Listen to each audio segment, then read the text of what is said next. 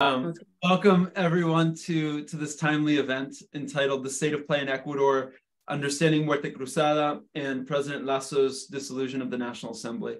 I'm Guy Mentel, I'm president of Global Americans, and for those who don't know, Global Americans is a think tank here in Washington that focuses on Western Hemisphere foreign policy with a particular focus on democracy, development, and human rights. We have programs all throughout the hemisphere, including an extremely comprehensive program on U.S. Ecuador relations, and we're publishing daily on those themes at theglobalamericans.org.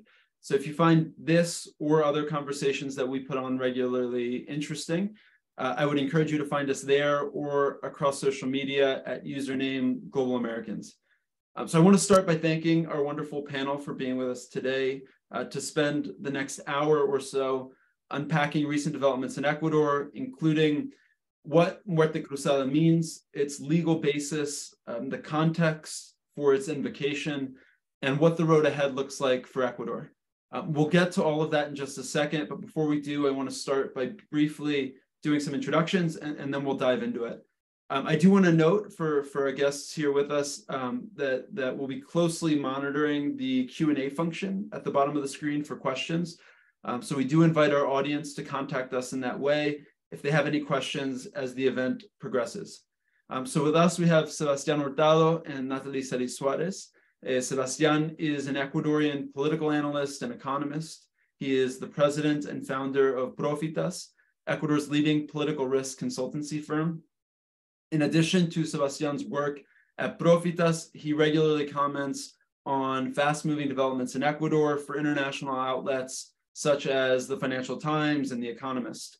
And I should note that as part of our larger program exploring the future of U.S. Ecuador relations, in November of 2022, Prófitas and Global Americans jointly published a special report entitled Ecuador and the U.S.-China Rivalry, which assessed pragmatic approaches to limit risks amid U.S.-China competition. Nathalie Cely Suárez is the president of Centro Competitividad y Innovación, a nonprofit organization working to improve Ecuador's competitiveness based on a dialogue between academia, the state, the private sector, and civil society. Nathalie served as the Ambassador of Ecuador to the United States from 2012 to 2015 and was formerly president of an education nonprofit foundation. Nathalie is also, and we're very proud to say this, one of the co-chairs of Global Americans' high-level working group on U.S. Ecuador relations. I could not think of two better voices and analysts to unpack this very complicated situation in Ecuador today and allow us to kind of make sense of what Muerte Cruzada means and what we might expect going forward. So I think with that, we'll dive right into it. And I want to start maybe, if I can, with some scene setting here. And Nathalie and Sebastian, feel free to correct me if any of my facts are a little bit off. But I do want to set the scene as far as I see it and see what you think of the way forward. So we saw last week, President Lasso appeared before the National Assembly at the beginning of his impeachment trial, and he said, "My accusers have displayed unparalleled inventiveness. They have created a fictitious situation that does not solve the problems of the people or anyone else." One day later, he made good on a threat to invoke Muerte Cruzada, which is a constitutional mechanism translating in English as roughly crossed or mutual death, which allows him to dissolve the legislature by presidential order, effective immediately on the basis of serious political crises and domestic unrest, and triggering forthcoming presidential and legislative elections in Ecuador. Muerte Cruzada, to be clear, as far as I understand it, and again, correct me if I'm wrong here, allows either the National Assembly or the president to interrupt the terms of both of those institutions to call for general elections to replace those positions. And the National Assembly actually attempted to trigger Muerte Cruzada in 2022 due to the intensifying protests across the country, though that motion failed to garner the requisite votes. President Lasso's usage of Muerte Cruzada marks its first effective use since its inclusion in the 2008 Constitution. So with that lengthy primer on Ecuadorian constitutional law, my first question to both of you, and maybe we'll start with Nathalie and then we'll go to Sebastian. My first question to both of you is, can you paint us a little bit of a picture of what things look like politically, socially, economically And from a security standpoint in Ecuador today, what are the political crises that President Lasso is referring to when he invokes the Muerte Cruzada provision of the Ecuadorian Constitution? Nathalie, I'll go to you. Hi, Guy, thanks for the invitation. It's kind of very interesting to analyze Ecuador among all the uncertainties that surround us. But I also would like to say hello to some friends that I see among the attendees, and it's always to have you. I hope you have a very interesting questions for us. So saying that, you need to understand that Ecuador has been going through a very difficult economic situation, not only among the 2 years of President Lasso, but it's coming, you know, I would say the last 6 years have been years of very low economic growth. And also, I feel like in the last 2 years, I mean, President Lasso won with a lot of expectation about being a pro-business government that will bring a lot of prosperity in the country, that will take care of corruption, which was a very, very key topic in his campaign. But sadly, you know, in the last 2 years, Ecuadorians have experienced a lack of access to, you know, crucial public services. I mean, it's been a torture to get a passport, or, you know, to get your license, or many other very day-to-day services. And, you know, education, it's in a very silent, giant crisis, like most Latin American countries after the pandemic. And Ecuador was one of the countries that had the schools closed for the longest period. So the loss and learnings are, you know, as big as that too. And health, you know, health is being crucial for Ecuadorians. I have to say that the Lasso administration was very keen and efficient, you know, in tackling what the President Moreno have been accomplished, you know, regarding the getting the vaccines and everything. So that was successful, and that was something that I think people appreciate the most from this administration. But just to put it, you know, in a sentence, I mean, this is a government that have been not able to execute their own budget, and particularly the investment budget, which is key for the provision of those services that I already have talked about you. So the execution is under 60% of the investment, and in the security portion of that investment pie is below 40%. So the people are really, really tired. I mean, the capital, the political capital, the president has been low because of that, because just their own government mistakes. And when you have a president has been preparing for 10 years and have a foundation, you know, you imagine that he will gather the best people in the country, that he will gather, you know, the people with most experience in public and procurement and with public management, but that wasn't the case. So just to set the scene, I mean, you have citizens that were very, very tired. And then you have to add the security question. And the security question is a very, very complex one, because you have to understand that Ecuador is among the 2 largest producers of cocaine in the world, which are Peru and Colombia and Peru. And we used to be in the past a transit country. But you know what happened with the Colombian war problem? They have decentralized, you know, the most violent parts of that change, of that you know, of that global change, and of course that percolated in the Ecuadorian economy. We are dollarized economy, so that makes the transit and the you know, and the trying to get those dirty resources in the economy a little more easy. And also, you know, you have in the Correa presidency, in the beginning of that, there was this kind of I would say, you know, naive thinking that, you know, we should open, you know, the globalization should include the movement of people, and we opened the country. And that created a way, you know, for many people involved in this business, in this dirty business, to come to Ecuador. So security is a very complex thing, and we are, you know, now in the spotlight because we have become, you know, a violent country.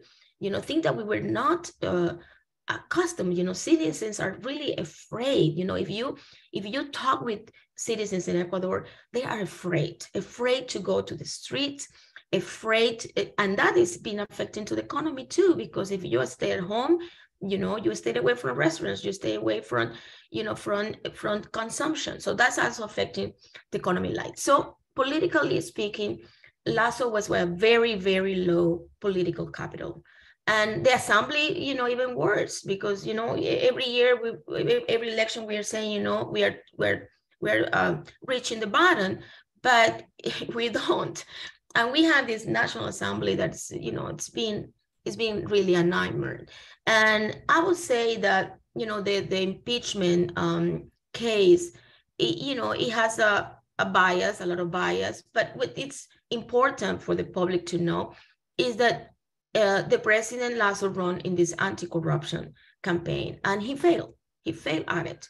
I mean, you have this particular case that is related to Flopec, when, you have audios about this, in Ecuador, you have this very, very powerful position that controls all the public companies, which are the most, the ones that expend the most, like the oil company or the telephone company. So there is a very powerful position. And in that position, that man was found in tapes with the president's brother-in-law, talking about bribery. So, I mean, this was the explosion. You have this low sentiment about access to public services, access to health, access to education, and then you have this corruption case. And the president wasn't, clear from the beginning, wasn't really clear about how he was going to handle this corruption case, how he was going to end corruption in the public statement. So the citizens were also disappointed about how he handled the case. So, situation is complex, very complex, but now at least there's one certainty. We have elections, we're going to elections, and I mean, in a midst, as I say, low sentiments for Ecuadorians about politicians. And of course, we can discuss more later about particularly scenarios, regarding the national election that is now in place. Thank you so much, Nathalie. Sebastian, same question to you. Can you tell us a little bit more about how you see the political, social, economic, and security situation in Ecuador today, and a little bit more about how you see the political crises that President Lasso was referring to when he invoked Muerte Cruzada? Yeah, well, the fact is that we've been warning about political destabilization in Ecuador for quite some time now, and here we are. Why we were expecting political destabilization, there are several reasons, and I would like to provide some background on that, because that will give you an idea on what the political situation has been or is it right now. Well, it starts with the fact that I think President Lasso got a very weak mandate when he was elected. It is important to understand that President Lasso was elected in 2021 with fewer votes than what he received 4 years earlier when he lost the election. So it was a weak mandate that he received. And basically, he ended up winning the election because we had an unprecedented number of invalid voting in that election. And if President Lasso got a weak mandate, I think his economic liberalization agenda got an even weaker one. So I don't think most of the people that voted for President Lasso necessarily voted for his reform agenda.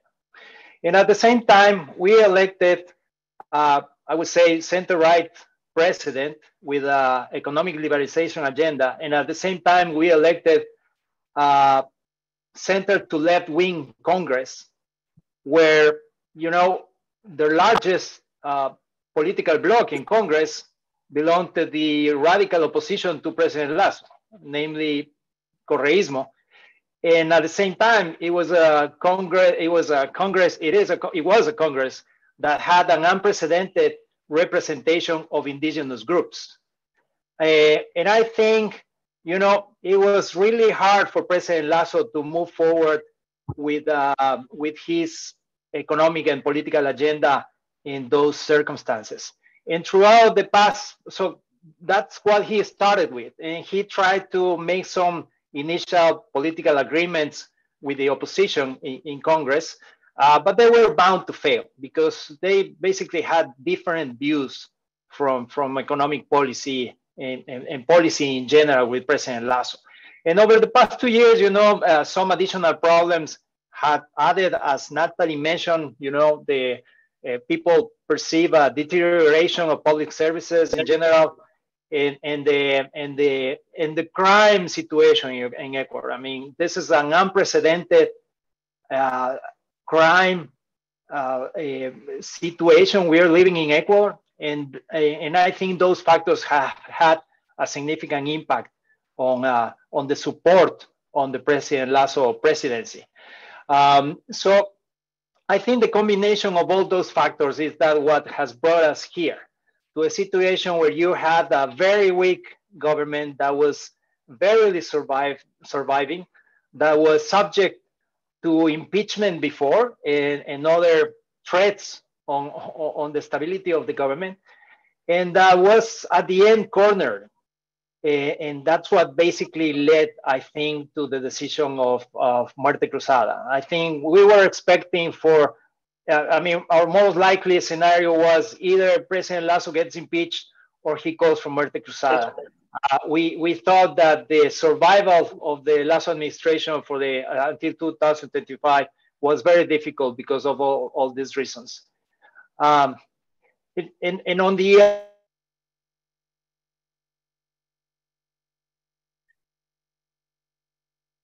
Sebastian?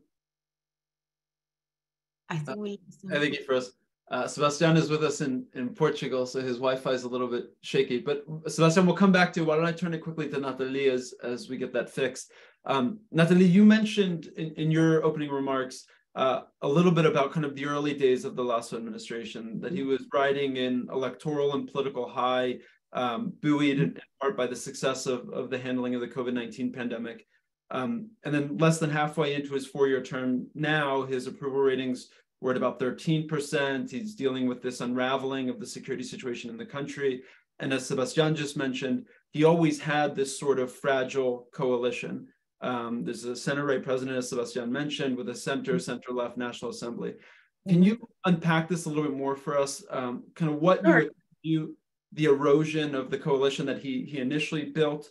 How would you assess how he handled relations with the Pachakutik party in particular? And in retrospect, if he could have maybe done more to maintain the bridges to those coalition parties or to other parties, and particularly following the widespread petroleum demonstrations about 1 year ago? Okay, to start with, I agree with what Sebastian said, but I will give you a very simple example of how the under execution of the government of President Lasso is. This is a government that is, pro-enterprise, that believes that the engine of growth is private sector investment. I was, when I was minister, I led a law, which is the public partnership law, that then it wasn't regulated properly. So it needs a new reglamento, which is made by decree. We are 2 years and we don't have that. And this is the government that wants to attract private investment. So, this is crazy. This is something that you do with your team. You do with the experts. You have international experts. You have cooperation from the IDB. And here we are, 2 years, and we don't have that. We don't have a decree that regulates the day-to-day of public-private partnerships. So that's a clear example of the under execution, the problems that the government had, the president have to govern, we have a constitution that's very presidential. There are many things you can do through decrees in order to implement, public policy, just like the one that I'm presenting to you, which is public-private investment. As a matter of fact, if you analyze the public-private investment in the last 2 years, they're underperforming, even if you compare to a leftist government such as President Correa. So that's a point about, how President Lasso is handling his own government, his cabinet. I mean, it is a clear example. And regarding the politics, you know, Sebastian explained, and he's back. I mean, I think he has a more background to explain the, you know, the political parties, coalitions or that. But, you know, from what I can see, President Lasso blew his coalition with the Social Christian Party led by Jaime Nebot, you know, 2 weeks after the you know, the election, when he started when he initiated his government.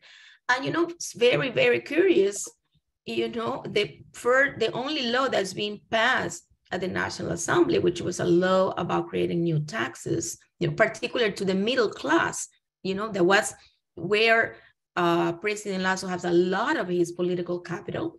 It was passed because the Correa party didn't vote, you know. They passed that law with his political enemies that become their allies, you know, in that particular law. And that created also a lot of suspicion from the citizens when then you, couple months later, have ex-Vice President Glass, you know, coming out of the prisons. So Ecuadorians are not, you know, are not dumb people. And that created a lot of suspicion. And from that, I just saw, you know, a government down the hill, and President Lasso started criticizing the National Assembly about corruption case.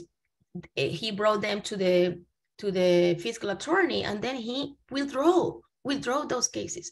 And then before the National Assembly start the impeachment, he again say about this corruption, you know, about he knew many cases, and again he didn't want, you know, bring them to the law. So that creates a lot of suspicion, and he blew, you know, many bridges until Henry Cucalón, which is a very experienced, I respect him very much, the Minister of Government, but it was too late. I mean, he couldn't do miracles. So, I mean, Sebastian is back, and I think he has more lights on the political side than me.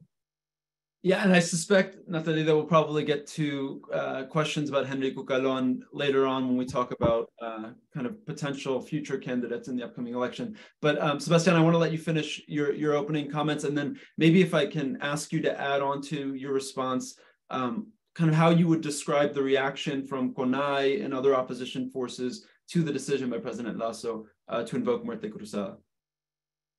Yeah, I'm sorry. I told you I was traveling, and I think internet is not working that great. I ended up talking to myself. I don't know how much did you get to listen from what I was saying, but well, and I just finished saying that the political situation for President Lasso was very difficult, and I think it got even more difficult due to the reasons that Nathalie mentioned, and I agree. I think that the government didn't do a great job at dealing with politics and social issues during the past 2 years, and that made the situation more complicated. And here we are. I don't think, I think, as I mentioned, our most likely scenario was either a Muerte Cruzada or an impeachment, but we didn't believe that President Lasso will survive for the entirety of his term.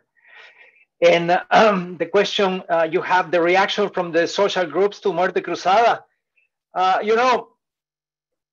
Everybody loves to send a National Assembly home, especially in Ecuador. There's been little support for congresses in Ecuador, and this particular Congress was not a favorite of anyone. So I think just shutting down Congress made most people happy, except for those congressmen and women who were bound to lose their jobs, who were basically those interested on fighting the decision. So I think most people have welcomed the decision, either because they don't like Congress, or because they saw it as a way out of the difficult political situation we were living through. So at one point, I think CONAIE threatened to protest and strike if President Lasso called for Muerte Cruzada. However, they toned down that speech later on. And I think, they felt, and that was my expectation, that, once you get a Muerte Cruzada, you get a relief from all this conflict. I mean, an initial relief. And once you have a specific time frame or timeline for new elections, and it's a short timeline because that's what it is stated in the law. And I think under the current political circumstances, you couldn't have extended that timeline for much longer. So it's going to be probably 90 days, 100 days until we have a new Congress and a new president. And I think that made people, political groups and social groups, especially, to focus on this, on the opportunity of electing a new government that eventually might be able to govern, and the political opportunities that provided. So I think that is up the concerns from political groups and from CONAIE. However, I think there is still the possibility for unrest if President Lasso tries to move forward with significant reforms during this period. During this period, President Lasso can implement legislation on economic matters. And these are legislations that have to be signed off by the Constitutional Court. But still, there are limitations. But I don't think he has right now the legitimacy or the support to move forward with significant reforms. And I think, social groups and CONAIE might mobilize or might strike if he tries to overdo his work during this period. And also because, many of these groups are going to be running for the election, and the opportunity to push back against reforms from this not very popular government is a political opportunity in the middle of an election. So I think there's still room for some mobilization and protest. I don't expect national protest or long protest or violent protest during this period, but I think President Lasso might get some pushback on the streets if he tries to push forward with significant reforms or aggressive reforms. I'll stop there. Thank you, Sebastian. Yeah, my understanding, correct me if I'm wrong, Sebastian, is the National Electoral Council announced that the next presidential election will be held in late August of this year. And then I think the winners of that presidential election will hold office until 2025 when the current constitutional period ends, and then new elections will be called again. So my question for both of you along those lines is, I guess maybe referring a little bit to an interview that President Lasso gave last week, in which he indicated he will not run in the upcoming elections. And he described that decision as a move to, quote unquote, achieve the common interest of Ecuadorians. Can you maybe walk us through what we might expect from President Lasso's government until the new administration is inaugurated, and how you view President Lasso's statement indicating that he will not be a candidate? And maybe one additional question, assuming he is not a candidate, what do you think the legacy of this government might be at the end of its term? 3 loaded questions. Who goes first? Both of you. Nathalie, do you want to go first? Well, okay. What do you expect from President Lasso in the following 90 days? Okay, I don't think there is a lot of chance, regarding a mobilization. I think that risk, that risk is very low because again, you have a very smart person, running politics now, and there's no room for a labor, law that could, that's a structural reform that the most desired, by the private sector. And Henry Cucalón just say, no, that's not going to pass. He knows, he knows that will create a lot of unrest. So, he made that official yesterday, and so the Minister of Finance, that they won't push any labor reform.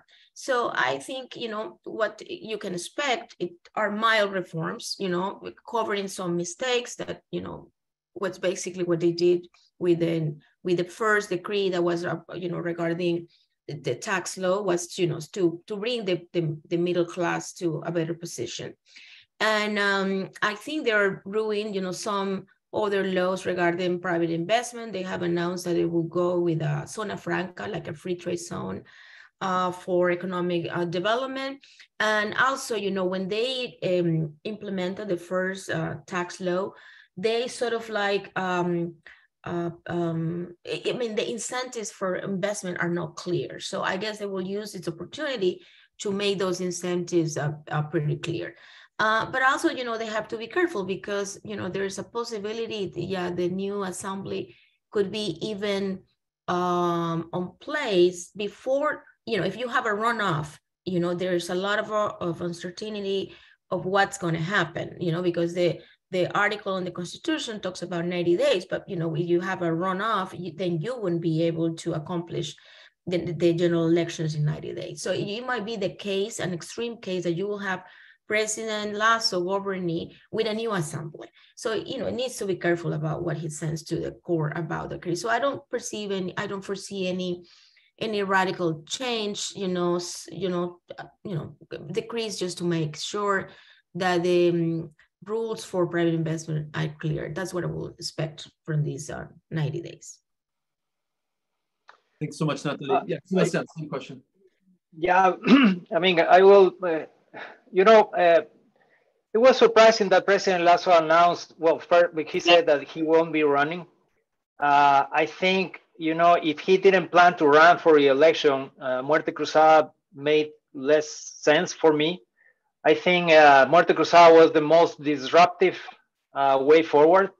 I think I honestly will have preferred for President Lasso to step down and for Vice President Borrell to take over, and we will have like a transition, a very lame duck transition government for 2 years instead of having 2 years of elections, because we're going to have elections this year, and next year everybody's going to be focused on a new election.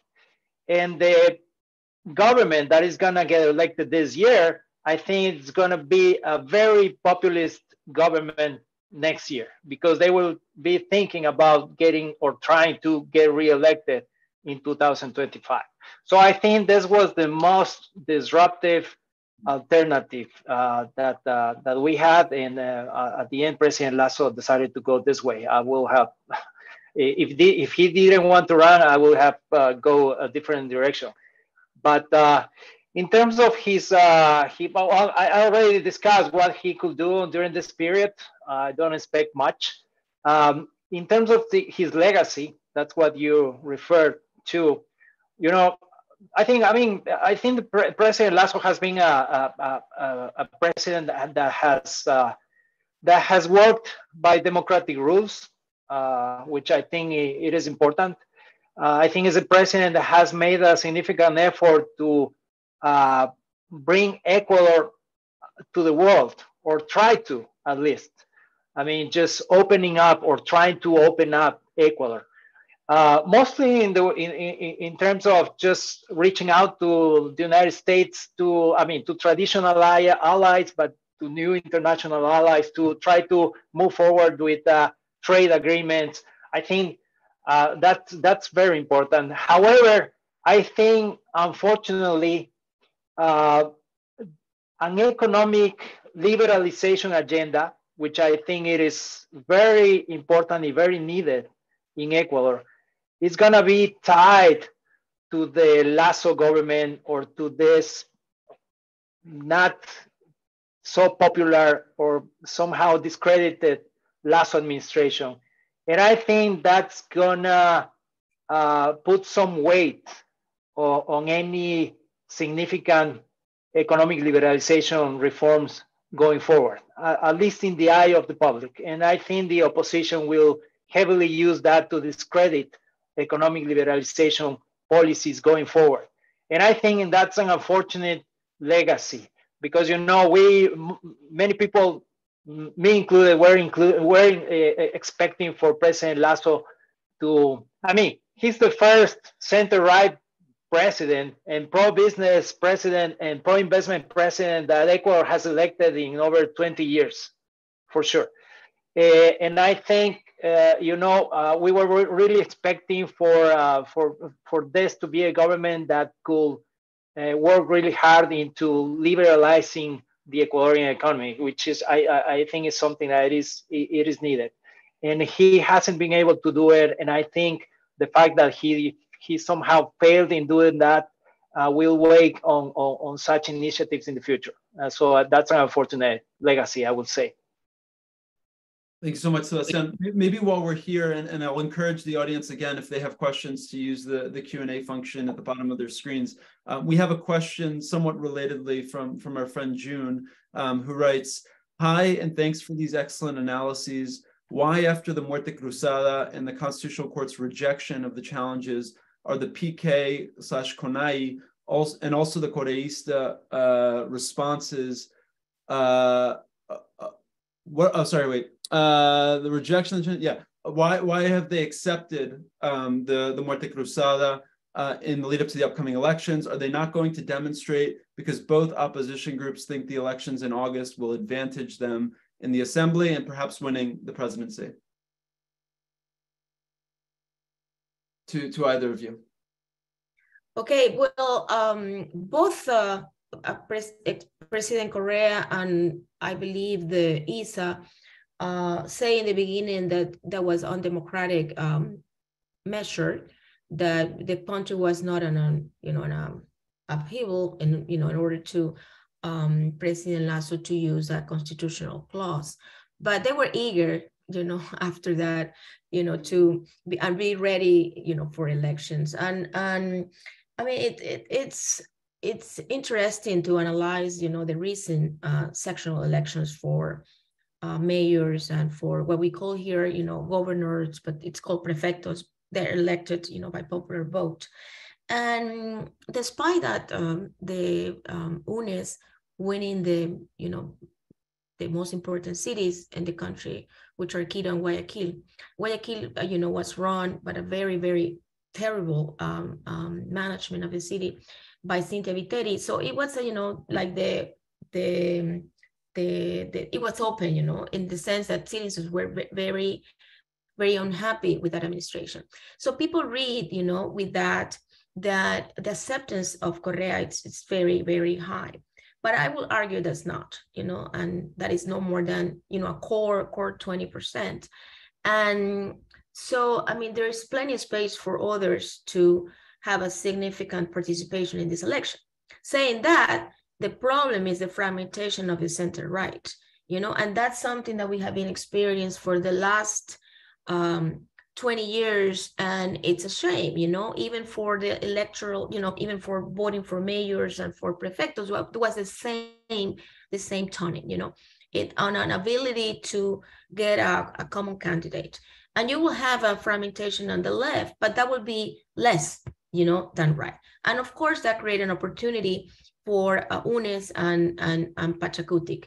And I have to say, that what Pachakutik is doing, and it's not easy to figure out. I mean, both of them haven't announced their candidates or coalitions in order to, to look to the general elections. So saying that UNES and Pachacut, of course, they are the forces that have the most mayors and prefectos in the country, and maybe they have an initial advantage, but it all depends on what happened with the final candidates in the country.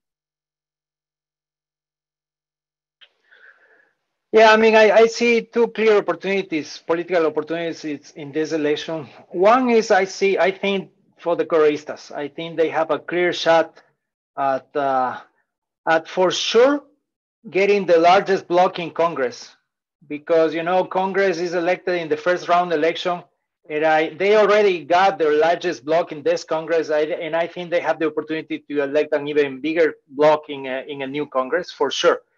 But also they might have a shot to the presidency, and that's basically because they are the clear opposition to this discredited Lasso government, and that they have remained as the clear political alternative to the Lasso government. At least that's what they presented themselves like. So I think there's an opportunity for that. People who are frustrated with the situation right now might go for them, and they can also somehow show or say that things were better when they were in government. And there's some people might agree with that, and I think so. That's why I think they have a clear opportunity for Congress and for the presidency. But I also think that there's a clear political opportunity for an outsider candidate who goes beyond this correísmo and anti-correísmo political dynamic that we've been living through for the past 15 years. And I think there's an interesting space there. Someone who can just propose something different that is not focused on this conflict between preventing the Correístas from coming back or supporting the Correístas. I think people are fed up with that conflict, and especially, and that could be someone on the left or on the right. Someone on the left already made the mark in the last election. That's Yacu Perez. He was the clear outsider candidate of that election, and he almost made it to the second round. And I think he could still have an opportunity in this election. He has remained somehow outside of this political dynamic.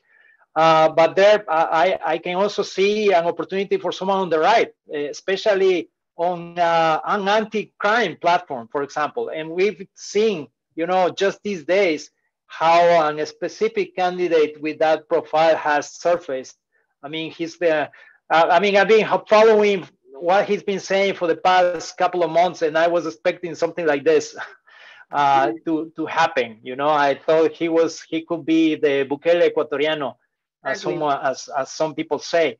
And I think there's a clear opportunity there, for an outsider in this election, either from the left or on the right, who go beyond this traditional, from what we've been seeing for the past 15 years. So how I see, and the Correístas en Pachacute and Conalle, I would say, are the political forces better organized than any other political forces. They can mobilize support pretty quick, so I think they have an advantage vis-a-vis other political forces right now. And so that's why I think Pachacutic and Correístas see this as an opportunity, as a political opportunity, something that doesn't happen necessarily with Partido Social Cristiano or other political forces. I would like to add to the comment of Sebastian. I think I agree with what you have said, but I think you have to read also the sentiment of the Ecuadorians. And of course, President Correa will try to have citizens to look back, with this. With me, you were better. You have better access to education, to health. But also, I agree with Sebastian. There is plenty of room for somebody that want Ecuadorians to look forward to something different. Ecuadorians are so fed up with people fighting, with these discussions, with this destruction narrative. And I think there's a plenty of space for that outsider. And yes, we have John Topic, which is has been is a fighter, is a war fighter, and he has been very straightforward, and that he's reading very well the fear that Ecuadorians are facing right now. And that could be a surprise. But also, I would like to talk about another candidate, which is Otto, the vice president of Lenin Moreno. And I think he has a more a more unified speech. Maybe he will be, have this relation with Lenin Moreno. But I think he also have a chance. He has a more moderate, leader regarding the security issues, but it also has a more broad view about the Ecuadorian problems and solutions. So I will have to say also, how he will pick for vice president and how many, and I agree. The most organized political parties are UNES and Pachacuten and CONAIE. and you don't have that mobilization, for the right, and a right approach of economic development won't work. And most, I would say, most Ecuadorians are centrists or don't have a core ideology. They want just the problems to get fixed. And as I say, whoever creates that vision to move forward to fix, not only problems like security, but education and health, I think we'll have a space. Nathalie, just following up on that very quickly, we've seen President Lasso take an increasingly hard line on security, and there's been talk about his administration now investing even more in the coming weeks in child malnutrition, which also comes on the heels of this historic blue bonds agreement that we saw a few weeks ago. Do you think there's anything that President Lasso can do in the coming weeks that might significantly alter the electoral prospects of various movements? I don't think so. And I will give you, examples. The radar, one of the very important radars, to control the drug trafficking in the coast, it's in Monte Cristi, which is, very close to the ports where the drugs are trying to get, out of the country. He hasn't been able to fix it, to bring a new one. I mean, with the great relationship that we have with the United States, why don't, bring one in an airplane and have it, done? So, politics is about symbols. People need to feel, that not only that you're doing it, but you have to create those symbols that people will relate. We have this hideous crime in Montañita. What you expect? To have the army, that now we can have the army on the street, you'd have the army right there. So people need to feel, not only that he's doing, he needs to, make people understand that he's doing something. So common things like this radar, which is crucial for surveillance, it hasn't been replaced. So there's no explanation for that, for the lack of action. So I don't expect anything from this government, to tell you the truth. It has been very difficult. It's a complex situation, but you have to handle, with effectiveness, and also with symbols that create that images that people need to see to understand that somebody is in control and somebody is fighting for it and somebody knows what to do about it. We have two questions from the audience. Maybe I'll direct the first to you, Sebastian. This one says, why, if Pachakutik thinks it will win, did it try to file an inconstitutional motion on the Muerte Cruzada? Don't Pachakutik legislatures fear that they will perform poorly without Yaku?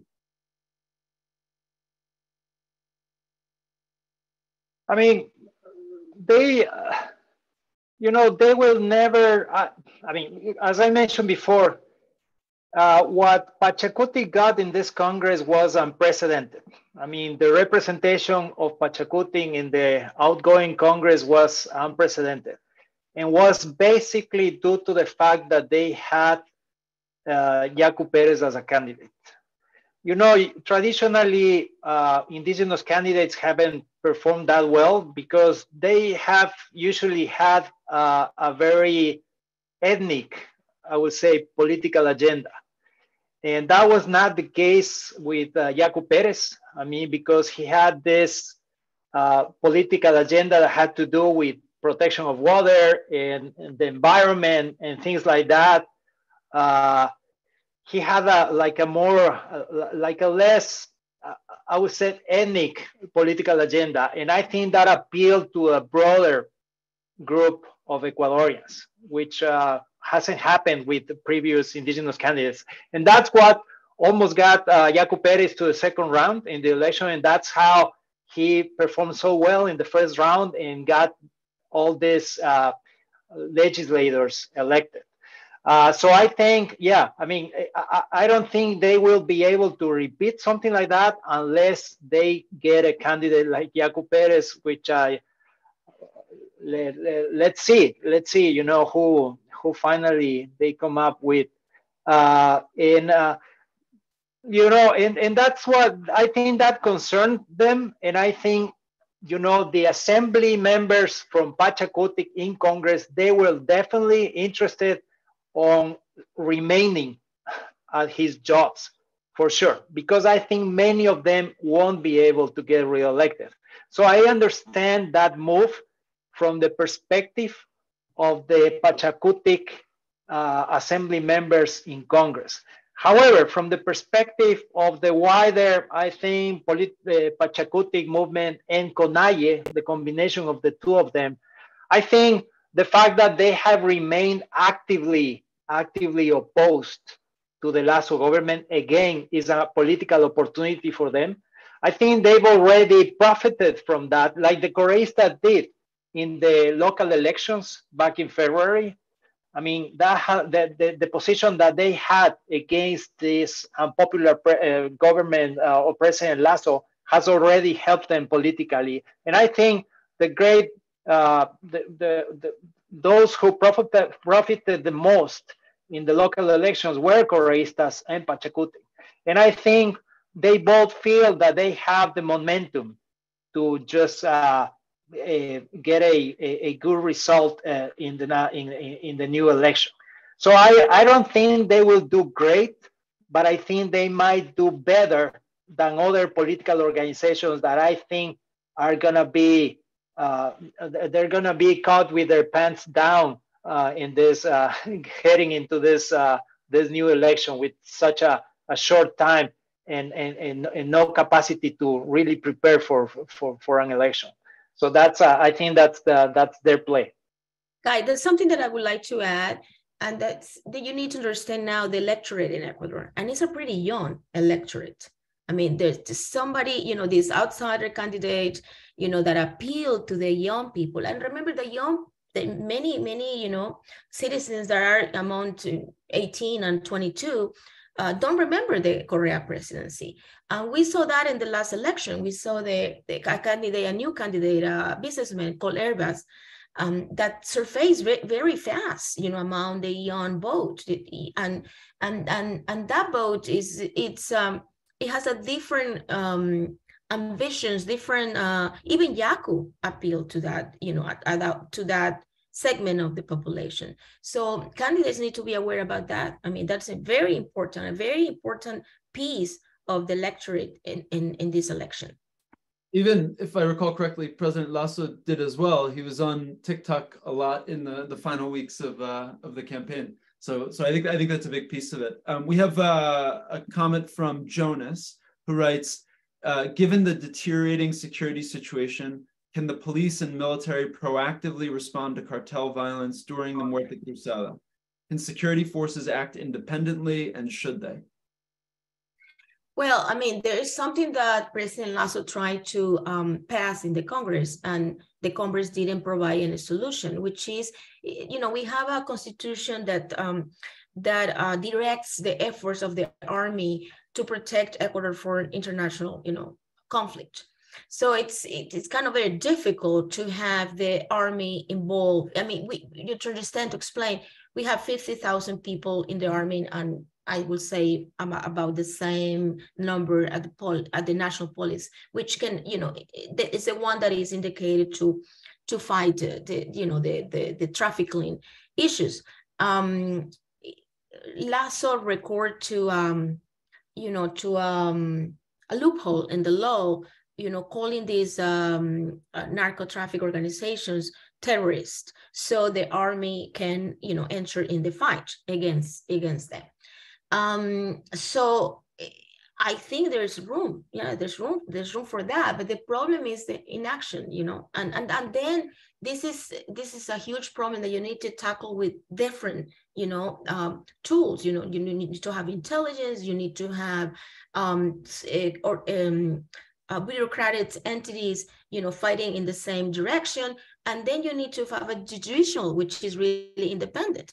And there are, you know, things that we have been from the civil society proposing to President Lasso, like, you know, using this judge without faces that, you know, were, you know, used in Colombia as something that they should, you know, put to the National Assembly for approval. Because also there's a problem if you get these people, but then, you know, with tricks, they get out, you know, in a week from the prison. So you need to have an integral approach. And I would say that United States has a lot to do in that relationship, against drugs. I mean, this is a global problem. If you have consumption, you will have offer, you will have supply. So also, President Lasso has been very shy in bringing this problem, as a leader, as a Latin American leader, and be a driving of the U.S. Ecuador relationship. And remember, the United States have an $8 billion Plan Colombia. You can say that it didn't work, but then you can learn from those mistakes. And then you have, very, very mild proposals from your Congress to have include Ecuador in the Central American Economic Act. I mean, but you are not talking in that relationship about, there being little things, like United States providing some tools, to fight, but it isn't a dialogue that produce bilateral, strategy to fight crime. And this is a global issue. I mean, you cannot fix it as just the president of Ecuador. I mean, you need to bring leadership from Latin America and, with the United States and with your allies in Europe too. And that is not happening either. Sebastian, I want to give you the opportunity to comment on that if you'd like. Yeah, I think that unfortunately, I think Ecuadorian security forces are ill prepared to deal with this kind of violence and this kind of organized crime. That's basically because, Ecuador has no experience on this. The crime situation we're living through now, it's unprecedented. And the most violent part of the crime wave we've seen is basically connected to international criminal organizations that work with local criminal organizations. And I think our security forces lack the resources, the training, the experience. I think they can be easily penetrated by the same crime organizations. So I don't see a clear approximate solution to this situation unless we get Ecuadorian forces get significant international help, either from our neighbors or the Americans. I think we're gonna be struggling on dealing with this situation, and that's I think that's basically what we've been seeing. I mean, the government has tried everything, has tried just work on specific areas, has tried to move to pull the military to help, and the situation has not really improved. So we definitely have to go a different way. I'm not really sure how. But it's gonna take a while for the Ecuadorian state to take control of the situation. That's my perception. Yeah, I will note just in terms of U.S. engagement on the situation in Ecuador, there was the passage of this historic bipartisan bill called the U.S. Ecuador Partnership Act, which dedicates a ton of resources into Ecuador across various fronts. But I think the fruits of that good labor have yet to be seen, in part because of the process. But I think they are forthcoming, and maybe Lasso won't necessarily benefit from them during his time as president. I have a question about that, because I read the bill and I don't see any provision of money in that bill. I mean, it's a very beautiful, piece of legislation about, how you can help Ecuador in this particular time of democracy. But, for me, it's not clear. It's not clear the tools. It's not clear the budget. It's without money, it's just words. Yeah, so the bill instructs various U.S. agencies to present before the Congress a plan which would then flesh out the resource allocations across all of the categories within the bill. But that's what I meant when I said at present, he hasn't yet seen the fruits of that good work. Yeah. And from outside, and knowing how institutions work in Washington, it seemed to me that was sort of like a solo, a solo intention from the Congress that wasn't coordinated with the government institutions, because it would be that way. the law will be more specific, and perhaps, you know, time will be gained if you had a more articulated effort in when you you know, when you present that law at the Congress. Yeah, I mean, I think it's in part also a product of the current state of the U.S. Congress in terms of the ability to get bipartisan things passed. And so it was incorporated into the NDAA, which is one of the few big pieces of legislation that always gets passed every year and signed by the president. So there was executive input and ultimately executive signature on it. But as I mentioned, we won't see kind of the specific number figures until likely after Lasso's presidency. I want to make sure I address the last question here, because I know we're going a little bit over time. And this is also a forward-looking question, which says, if Correísmo wins, what sort of government would you expect? Would it be a more moderate version of the one we saw, or perhaps a more extreme one? Big question. That's a question, yeah. Go ahead, Sebastian. Okay, well, I have my own reading on that. Let's see what happens, but I will expect for a new Correísta government, if we get one, to be as radical as ever on the political side. I think, you know, Correísmo will like to build back the Correísta political order that we got during Correísmo, that was implemented through the Correísta Constitution and through the political organization that they managed to build here. I mean, to build in Ecuador in terms of institutional control. So I would expect for a new Correísta administration to try to build back the Correísta political order. However, I will also expect for a new Correísta administration to be more aligned to the second part of the Correísta period, in terms of which I think it was a more pragmatic, I would say, period of Correísmo. You know, I think Correísmo was very radical at the beginning. You know, you remember they stopped paying foreign debt.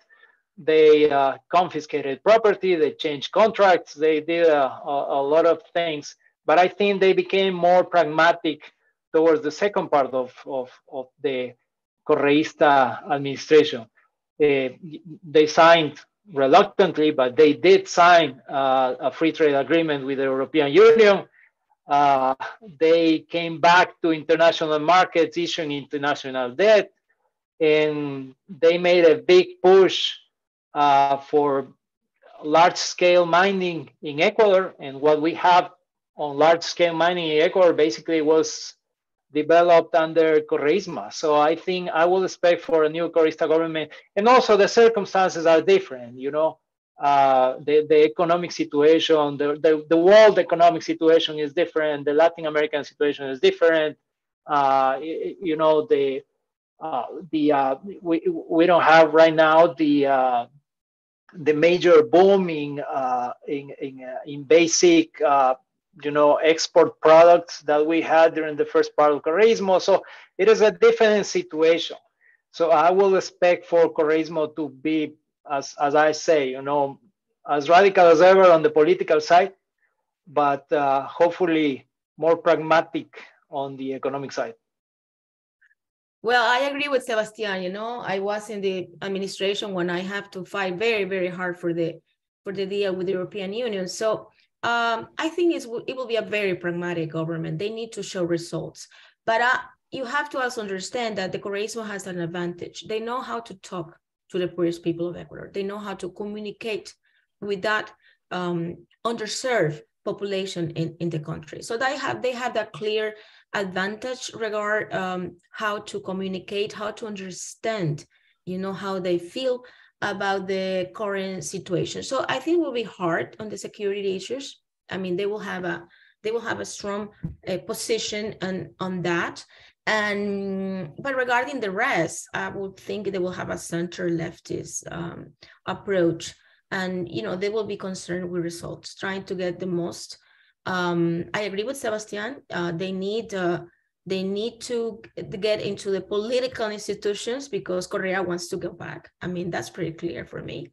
But also they want to have an interim administration that needs to show results and to combat, you know, the Lasso model. So I think that, you know, the pretty right far, you know, ideology, it never's been work and it won't work. And they will have that horse, you know, running against that and more toward, you know, what the Correísmo is known for, you know, appealing to the needs of the citizens. And they have a, you know, it's controversial, but I think in the social side of the Correa administration, they show a lot of results. And also you need to know that Correa has, you know, people that is being very loyal and that have experience in how to, in public management. And you need to have to take that in consideration. They have a good structure on the ground and they have a good structure to govern. And that could be in a side, an interim administration that can move the wheels of government. We'll be monitoring it closely. I want to thank Nathalie and Sebastian. We've gone a bit over. I think we're about now 10 minutes over the time we asked of both of you. So I want to thank you. But I do think that's indicative of the great interest here. It was a really robust question and answer session. So I want to thank everybody for attending this Global Americans event and really thank Nathalie and Sebastian for an enriching conversation. And we look to host many more of these, particularly as the situation evolves. We again want to thank you both for being with us today. And again, thank everyone who joined us here for this conversation. We look forward to doing another one soon. Thank you again.